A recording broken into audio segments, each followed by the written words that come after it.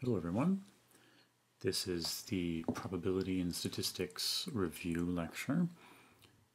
I'm Mark Crowley, and today we're going to be talking about all the basic definitions of probability, probability distributions, random variables, and some fundamental measures of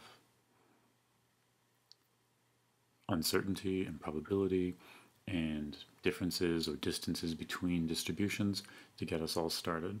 This is going to be very useful throughout the course and throughout your career.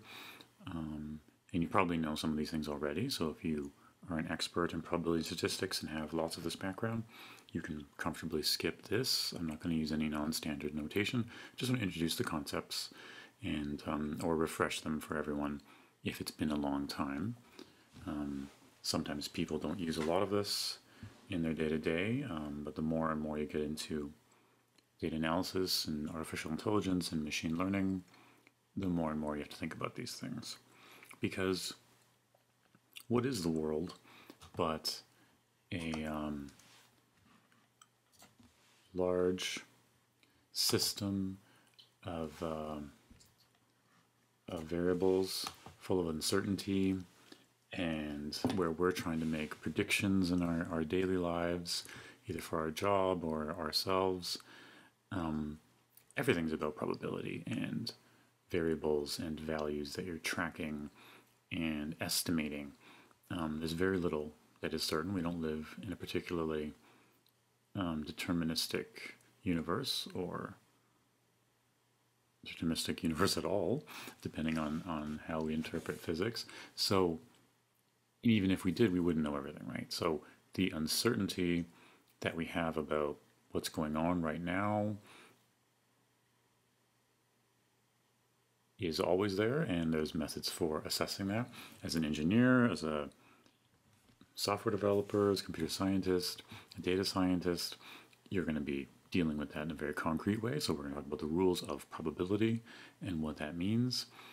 But in a broader sense, it is about, life and how to solve problems in the world, and hopefully that's what we're all trying to do.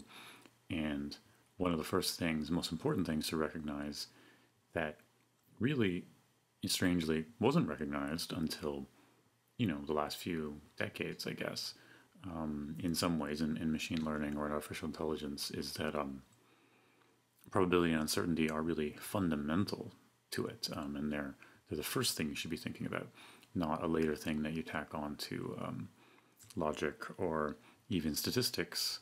And statistics has its own kind of approach. So you can come at the content here and the content of this course from different directions. You can come out of statistics and go through a lot of the things we'll talk about here, and then lead to some of the algorithms we'll talk about in the course, and to see them all as extensions of statistics. You can come out of pure math and see them a different way. You can come out of computer science or engineering or software development and come at these things we're going to talk about today almost as side background issues that you need to fill in, because the fundamental to you is the computer or the computational mechanism or the machine that you're building. So none of those ways is more correct than another, but it's just important to check your assumptions about what's important, and never underestimate how important uncertainty and probability are, because the longer we go on and the deeper we get and the more successful these algorithms and methods become, it usually comes back to understanding these kind of things better, because the world is a fundamentally noisy, stochastic place, and we have an uncertain set of observations of it. So it's never good to be overconfident about what you see. So what we're going to talk about here is the fundamentals of probability, some of these methods I was talking about, and some definitions that are going to be useful, and also some ways of assessing confidence and certainty, or measures of uncertainty along the way. So what is probability? That's the very first question, and there's various different ways to define it. I'm going to define it one particular way, and I have notes on a website that I'll link to. You guys have links to for the course, where there's kind of all these notes about these fundamental definitions of sample spaces and variables in more detail, but I'll just kind of outline it here. So we start with a sample space of events.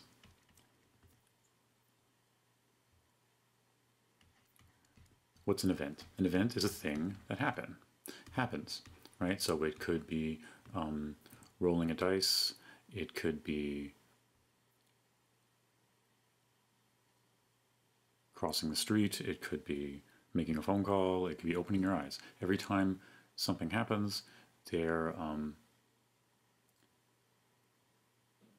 is an outcome, there's a state of the world that occurs, and one way of defining probability is saying that there is a set of all the possible things that could occur, which is the sample space, which we'll define as omega, which is a set of all the things that could occur.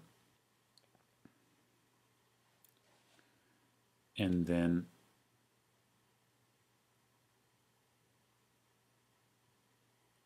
an event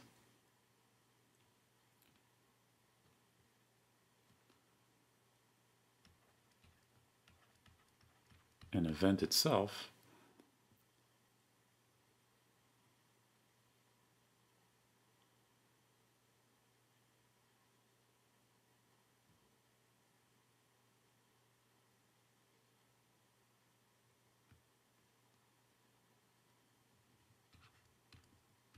A is an event that is a subset of all the possible things that could occur.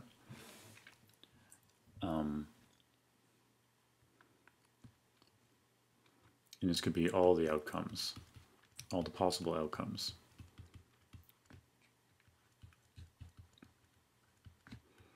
of an experiment or an action that was taken, right? So like rolling a dice is our typical example. And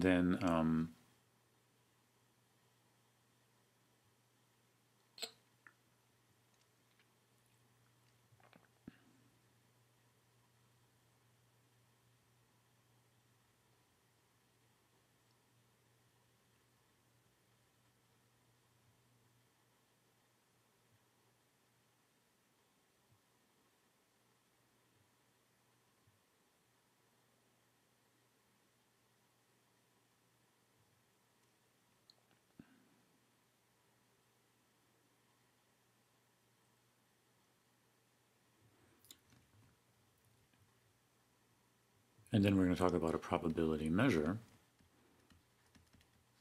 which is what we really think of as a probability.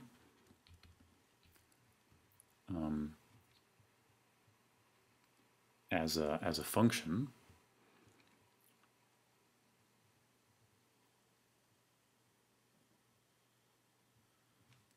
that has three kind of fundamental properties. That's supposed to be well, I can always use a lowercase a. I don't really distinguish. Is that for every outcome, every event A, its probability has to be greater than 0. The second outcome is that if some events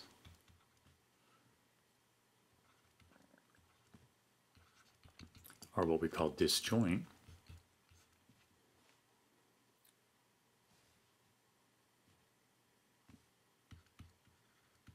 then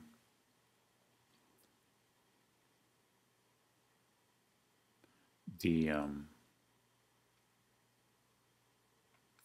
probability of both the events happening is the same as the probability of the the sums of the events individually. Because I can get rid of, well, I can just use an index. Right, so, or literally just saying PA1 plus PA2. Right, so there's two events and they say there's a disjoint, and by disjoint we mean they cannot happen at the same time. Right, either one happens or the other happens. This is like the numbers on a dice coming up. Right, either a 2 comes up, or a 4 comes up, or a 6 comes up, but you can't get multiple numbers show up at the same time on the same dice. If you have 2 dice, that's different. Then we're talking about a different setup. Right? So if they are disjoint events that cannot occur simultaneously, then you can just add the probabilities together, and that's the same as saying what's the probability of rolling a 2 and a 4 on a single dice. You implicitly saying what's the probability of rolling a 2 and a probability of rolling a 4 independently. And then the other aspect is that the sum of the probability of omega of all the events is 1. Right? So if we take all possible subsets of the events that occur, they have to add up to 1. So those are the 3 fundamental probability rules there, which we often also call the axioms of probability. And there's different ways to express them, but that's the main idea. So from these basic axioms, a lot of other rules about probability can flow outwards.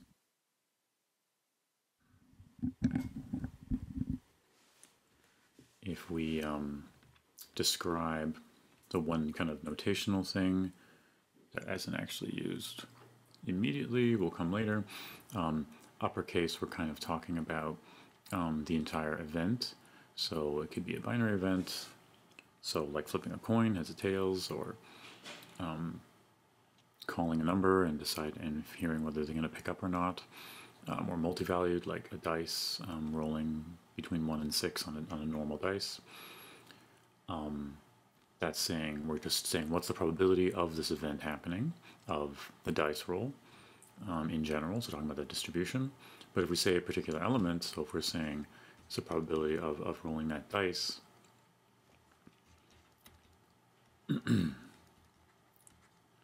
six-sided dice, six-sided die, I guess you say, but it's a dice. A six-sided dice, then we'd say, what's the probability that you'd roll a 5 when you roll this dice, right? So we might then also just say probability of 5, although in reality we would usually have some variable that assigns to that. So we'd say d equals 5, you'd say probability of d, and that would be the probability of this particular instance. So lowercase is just going to be in a particular event it takes on, and uppercase is going to be, like, lowercase is a particular instance, and uppercase is the entire event. So we have these other rules. So we have disjoint probability of disjunction. So the probability of here, right, this is the symbol for or, right? So probability of P, probability P of A or B happening. So in your dice, you could be saying probability of rolling a 2 or a 4 on a single cube dice, right? And so there's 6 possibilities, so the probability of that is 2 out of 6, so there's a 30%, a 1/3 chance, right, that you'll roll a 2 or a 4. So the probability of these things happening is, if you have a disjunction like this, you're saying I want multiple different events to occur, and I want to know the probability of them happening. You can compute it by taking the sums of the individual events, right? Because for us rolling a 2, what was the probability of rolling a 2 just on its own? 1/6, right? There's 6 options, so there's 1/6 probability of rolling it, and same for rolling a 4. But what you have to correspond for then is that if they are able to happen simultaneously, then you need to subtract that probability of them both occurring. Because here you're saying, what's the probability of me rolling a 2 or a 4? In our case, they are mutually exclusive, right? Or disjoint, like we said before. And so adding them together is sufficient. So the more general version of this is like, well, if they're not disjoint, so if the events can co-occur, then you could say, what's the probability of 2 different stocks that you're tracking hitting a certain level today, right? So you have stock A, it goes up a certain amount, and you have stock B, it goes up a different amount. You might have some model about whether they're going to go up or down, so you have a probability that they're going to cross a certain threshold, and that would be, and all you really know is like, what either of them is. Either of them going to go over this threshold, because that means I'll have to call someone and sell some stocks or something. And so you'd have to take the probability of each one happening individually and then subtract the possibility that they could both happen, which should be less likely, you'd imagine, because it is possible for both these events to occur as well, right? So that's for disjoint. For joint probabilities, so if we use an or like that, we mean that we want one of them to happen. If we use a comma, I mean, in logical notation, you could use and. This doesn't come up a lot in our field, but it's clear, right? So A and B happening, you're really now saying that I want to know if both of these occurring. So you're only caring about this situation where both of them have happened. In a dice, 2 events can't happen, right? So you must mean that they are that they're disjoint, or you must mean it over multiple rolls, right? Otherwise, it wouldn't make sense, because on a single roll of a dice, you can't get multiple values. So that's joint probability of multiple events occurring. And there's rules for breaking these down into what we call conditional probabilities. So the chain rule is kind of the first most fundamental element of conditional probabilities. So with our stock example, we're saying, well, what's the probability that stock A is going to go above this threshold that we've had, like it's going to increase by 100 points today, given that B has already done the same thing. Right, so the probability of A given that B has attained that probability, that event as well. So we have a conditional probability that essentially, if this is true, then we can talk about the probability of this being true or having a particular value, and that they have a relationship. And so the way you break this down, when you know there's a joint distribution between the 2 of them, that you can break it down in this way, where you have a conditional probability between them, and then a unconditional probability on the secondary event, right? So, and if you think of it, the kind of almost as like a graphical model, this is the way that it gets expressed in Bayesian networks. Essentially now in this model here, we're expressing in this breakdown of the probability, we're expressing a model that says event A is somehow influenced, or at least our estimate or our understanding of A, our uncertainty about it, is influenced by our knowledge about B. It doesn't say that B causes A. This is a tricky and subtle point that doesn't always get captured, but it is saying that if we know what B is, then we can tell you what A is. And so the distribution of this is A given B is expressed by this part, and then probability of B on its own is by this part, right? So we just say, well, my stock A went up 100 points, and if I knew that my IBM stock goes up 100 points, I have this pre-existing model that says, well, when Google stock goes up by 100 points, I know the likelihood that my IBM stock will go up by 100 points, right? But in order to have a full distribution now that fully explains this probability, for it to be equal to the same distribution of A where there's no direction, we require this prior, right? It's another thing that we call this is the prior probability. And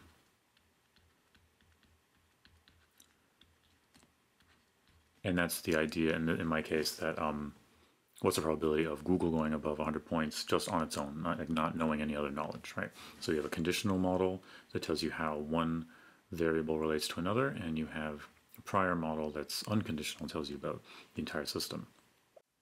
So what we've done here is taking a two-variable joint probability distribution and chained it out so that we have a conditional and a single variable distribution.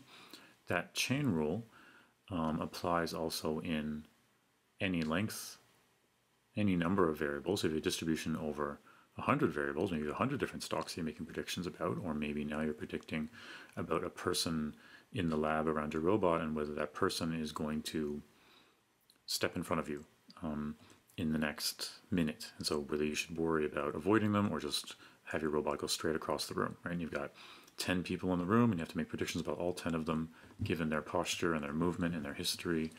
Are they about to move, right? That could be what the variable is predicting. And you could decide to break that down into a chain that says, because maybe you can't assess this entire distribution on its own, but you do have models like this that says if one person is about to move, then I know somebody else is about to move, right? So maybe the likelihood of anyone getting up is related to other people getting up, which is kind of true. If somebody gets up in the room, there's likelihood other people will, right? So we've got this distribution, and then we have another model that says, well, I know if there's one person in the room and another two people get up, this guy is this likely to get up. So I know how to write down this distribution, this conditional distribution, and so on until we have all of them. And so mathematically we say that this is equivalent to this joint distribution as long as you break it down this way. Again, we have a prior distribution here which has to say like what's the probability of this person getting up for no reason on their own. So you need to be able to have that. And often these kinds of ones are the harder ones to specify. So this is a consistent way to break down that probability distribution given the way probabilities work. Another way of looking at that and using that chain rule is a very useful fact, probably one of the most useful ones in terms of a lot of machine learning models, is this idea of marginalization. We talk about a marginal distribution, or we'll often say we're using the concept of marginalization, or we'll say marginalize that distribution or variable or something like that. And what we mean is to take advantage of this fact.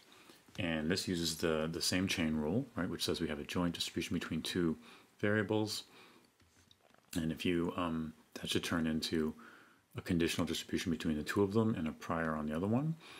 But then we also say, well, what if you knew the particular value of that variable with the prior, right? Then you'd say, so we have our stocks, right? So all the possible stocks A that B can depend on. So all the other companies, we know all their values, whether they've gone up or not. And now we're really just talking about what's the probability of A going up given that knowledge, right? So we also say is that we can also say that you condition on B and basically marginalize it out.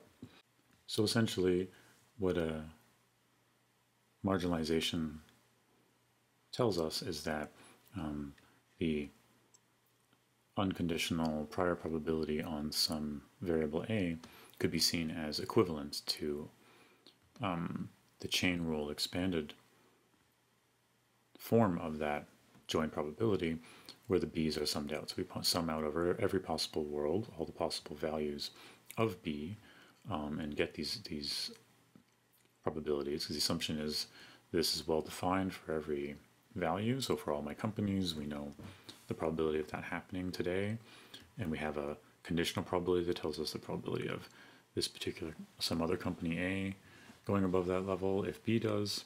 And so these are known distributions that we have. Then we can compute A because we just sum through all the values of B and instantiate them, right? And so this will give you an actual number, right, in an actual probability. This will as well, right? And you multiply them together and you'll get another probability, and you sum them together and you'll get a probability here.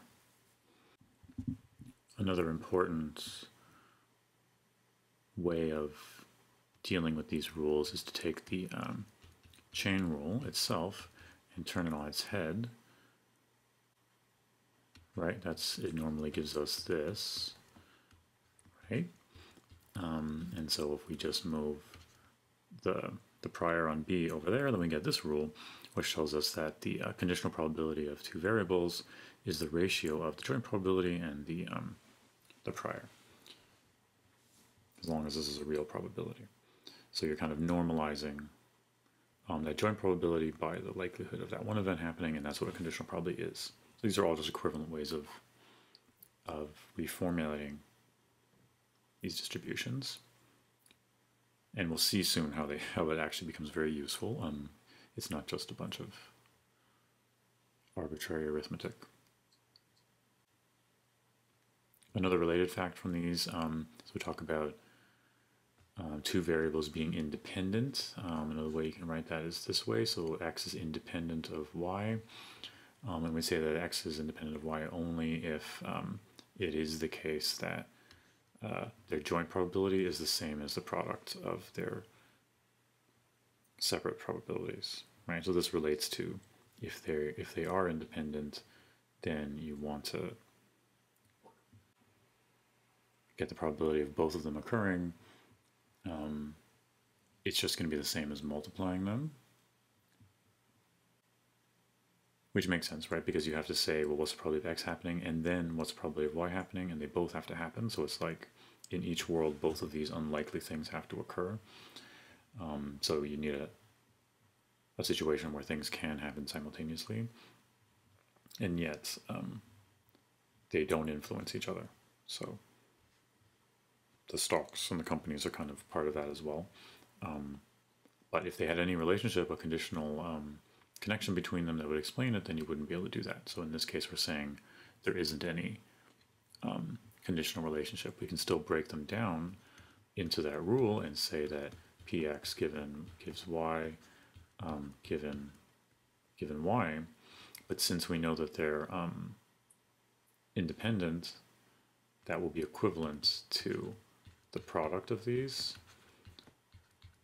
And if we see what happens from that, then we can just cross these out, and we end up getting the product of x given y is the same as the product of x. And that's kind of saying that the probability of x is basically independent of y. It doesn't rely on it at all, right? And you didn't need to sum it out, because we know we could sum out over y and make this happen, but that's not even required here. So we're just saying they're just not related. Another thing to point out, I kind of glossed over it there before, right, is that the way these get broken down in the chain rule, the order does not matter. So there's nothing in the rules of probability that says this way is more correct than this way. They're both possible unless you know something about the model, right? And to distinguish this, you really need to work out causality, and that's actually a very hard problem. And so that's why, and we'll talk about this a bit in hypothesis testing,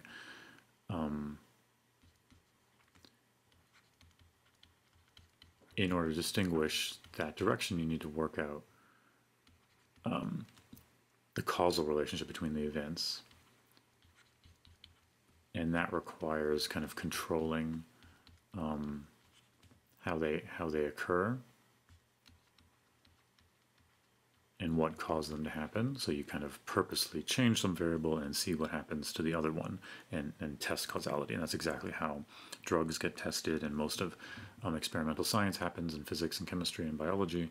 They try something and they see, because they want to work out which is it. It's very important to know which it is, right? And physics will tell us, that this explosion, this reaction happens and then energy gets released and there's an explosion, but a lot of the equations go in both directions. But in biology and medicine and engineering, it's very important that we know the direction. So to be careful, you can break down distributions using these rules, but these rules literally don't know about the direction of things and they don't care. So if you do it the wrong way, nothing will break in the math, and yet your system might not function properly because you reversed. Maybe this one is possible and you have to investigate it, and this one is nonsensical in terms of our physics in our universe, and yet probabilistically there's no difference.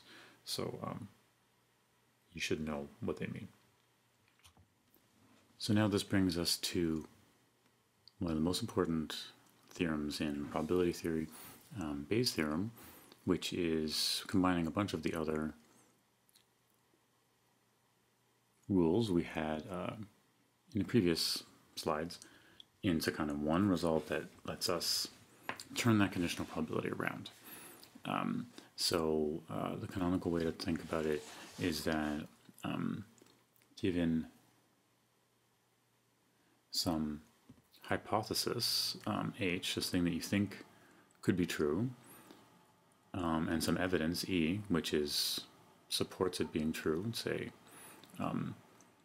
in terms of a diagnosis for a disease, we think this patient might have cancer, and the test results provide support for that. So what is the likelihood, the probability that the patient has cancer given the test results that we've received, right? We want to be able to define this distribution, and we don't know this distribution, right? This is the posterior, we call it, so this is usually the thing we want to be able to do, right? We want to be able to answer questions about the probability of this hypothesis given various evidence, right, or observations. And so the way that works out in terms of probability is that we can have this relationship here where you'll notice it's the probability of H given E can be formatted in terms of the probability of E given H times the probability of H divided by the probability of E. And you can derive this from the chain rule and the rule about joint distributions in order to get this new relationship. And it's very convenient because it could be often that this conditional distribution is something you can work out much more easily, right? Because in this case, for our medical question, this is the distribution, or what's the probability of receiving a test result given that a patient has cancer, right? So with the COVID pandemic going on, we're very familiar with test results and diagnoses. So what is the probability that, this particular test, this PCR test, gives you a positive if the person actually has the disease, right? And later on, we'll find out whether the person had the disease or not, because it will develop and we'll be sure they definitely had it. And we can say, well, that test was correct 95% of the time or something, right? So determining this distribution, which we call the likelihood, is often quite doable. It's something we can observe experimentally and try it, right? When they're doing medical research with animals, with mice, they do something, they change a gene, and they see if that works and if they can detect it with some test, or if it causes the symptom that they have, right? So maybe some condition that they're trying to understand, they change a gene and they see that it always happens, they can understand the probability of this, right? So that's good, because we're getting something that we don't know how to compute using something we do know how to compute or observe, right? So that's the likelihood. And then the other two components are the prior and the evidence, right? So evidence are, like we said, all of the things that we're observing.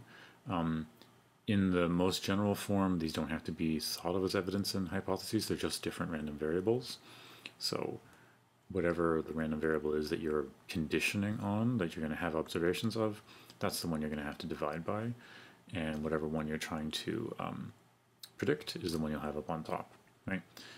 It is still important to know that you need the unconditional versions of both of these. These could be hard to get, right? Because what's the probability of someone getting cancer? Well, we can look at statistics and just say, what's the probability in the population of someone getting this disease ever? But is that fair? Should you be saying, people in a certain situation, a certain age group, a certain country? This is almost kind of subjective, right? And then the probability of your test returning true, independent of whether the person has cancer or not, is a weird question, right? So often these are both hard to get, but this is the hardest. Because in order for it to really be worked out, you have to sum over all possible things that could affect it and cause it to happen. And there's usually quite a lot of them. So what are the things that it's actually depending on? And like we saw about getting rid of the like marginalizing variables, you'd have to sum over all of those until you get this unconditional probability of the evidence. So many different methods in machine learning are trying to find ways to get around this, to come up with a good way to predict this, or to do some estimation where you don't need it. One name for this that will often come up is called the partition function. It's the sum over all the possible variables of your evidence. It's often represented with the variable z, and so 1 over z is your problem. Trying to get rid of that. Okay, but so it's very useful because if you, like we said, you're trying to answer some question, this is what you have to do, right? Now it's called Bayes' theorem. Now about Bayes and Bayesian, an aside here, it's called Bayes' theorem, and there's kind of a split, two different ways of seeing statistics and answering questions about probability and uncertainty, and they really come across as almost two schools within statistics, and this is the older one. The original one is the frequentist, so we might also call it classical statistics and Bayesian statistics. It's not that one is more correct than the other. It isn't really like Newtonian physics and Einsteinian relativity. They both are talking about probability, and they're both ways to look at that. The frequentist statistics is all about saying that all of these things we're talking about here should be counts, right? And so if we talk about the probability of cancer, it would have to be number of occurrences of cancer in the population divided by total population over time, right? So you'd have to do these ratios and just count it, right? So it's called frequentist. So how often do you see that? And that's the way people initially understood probability and uncertainty, and it's the way a lot of science works, and it's very valid. It's just a matter of having enough data. If you don't have as much data, Bayesian statistics kind of treats this almost as a metaphor and saying, well, what do you think it is, right? And often, especially more in artificial intelligence, you would even talk about what do you believe? And they don't really mean like a religious belief or anything, but they mean, do you have any information about this? Do you have a model, some model that you think is reasonable? And there's a strong argument in terms of cognitive science, in terms of human thinking and problem solving in animals as well, that we function much more like a Bayesian system because we can't collect millions of observations and compute this perfect ratio. We have an idea that this thing's common or not because we've seen it in our life, and that could be very wrong, right? This prior belief here could be arbitrarily incorrect. But the thing is, so could the frequentist computation of it, because it's based on history. So it's biased by your particular history and your own observations. And so there is sometimes a debate and even fight back and forth between these different ways of seeing things. I think they're both in union and talking about the same thing, but they are different philosophies how to model probability and uncertainty.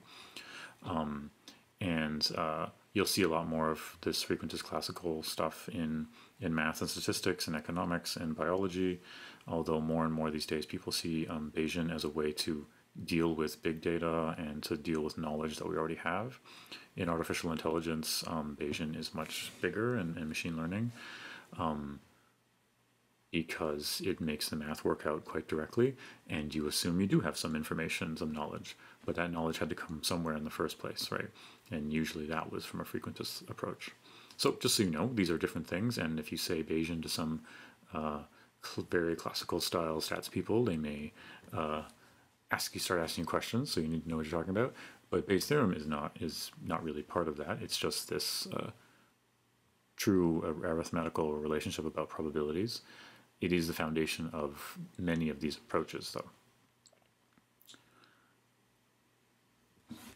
Great.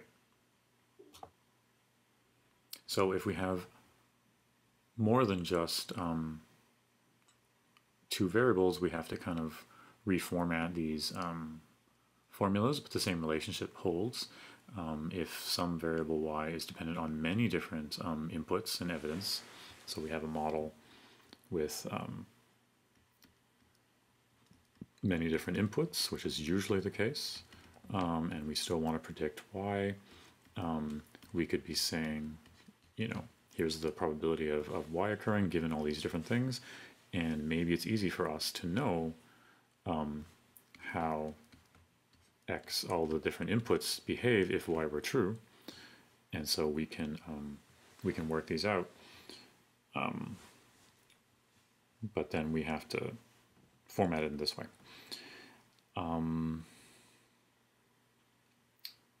Independence, right? And so because the next thing is, yeah, this one makes sense.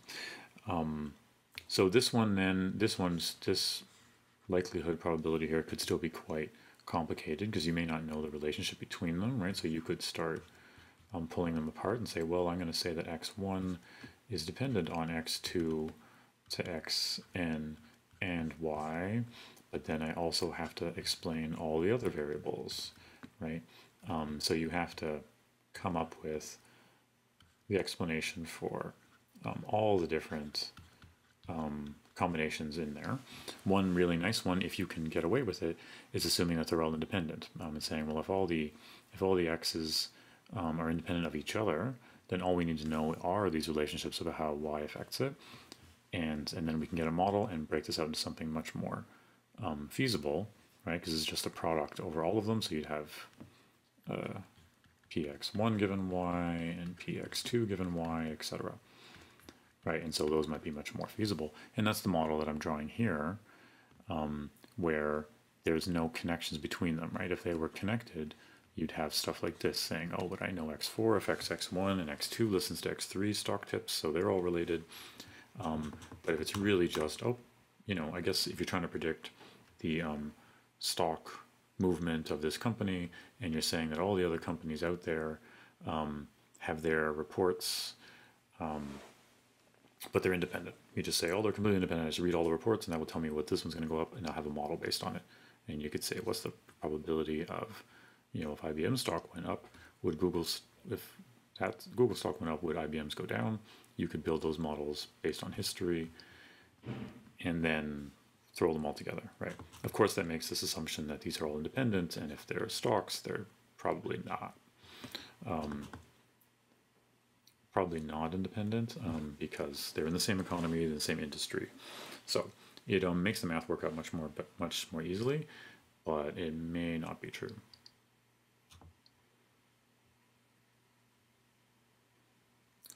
But we'll get to something in a minute about how that could be very useful if it were true.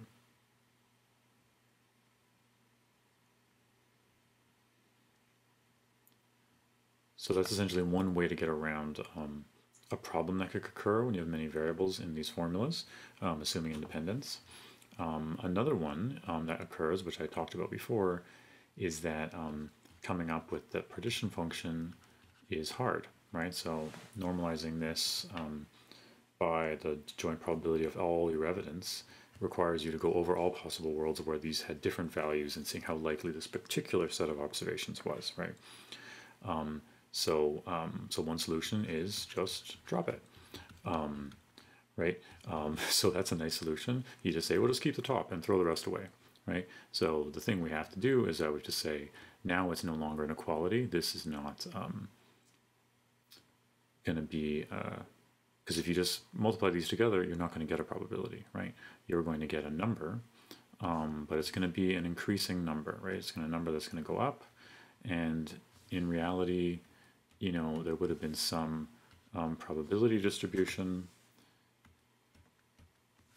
that was going up or down, and I guess, what would I say about that?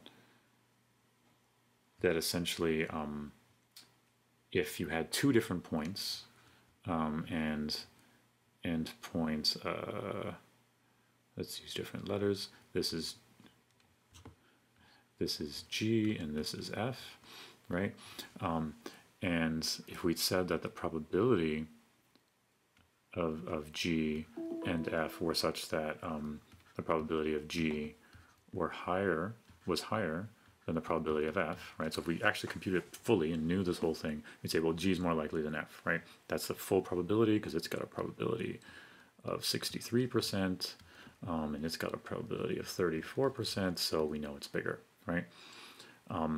If that's all you care about, if you just care about the ordering and whether one thing's more likely than another, then you don't need this, right? Because you only need to know whether the top parts are bigger than another, right? Because this bottom part literally is summed over all possible values of the x's, right? So it doesn't take into account the y at all, right?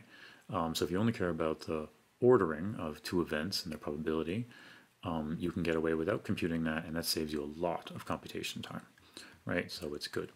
But it's not good for everything, right? Now you no longer can get a probability. You can say that G is more likely than F, but you couldn't say how likely, right? You couldn't say how close it is to certain. You just say, well, it's more likely than that. Maybe it's twice as likely as that.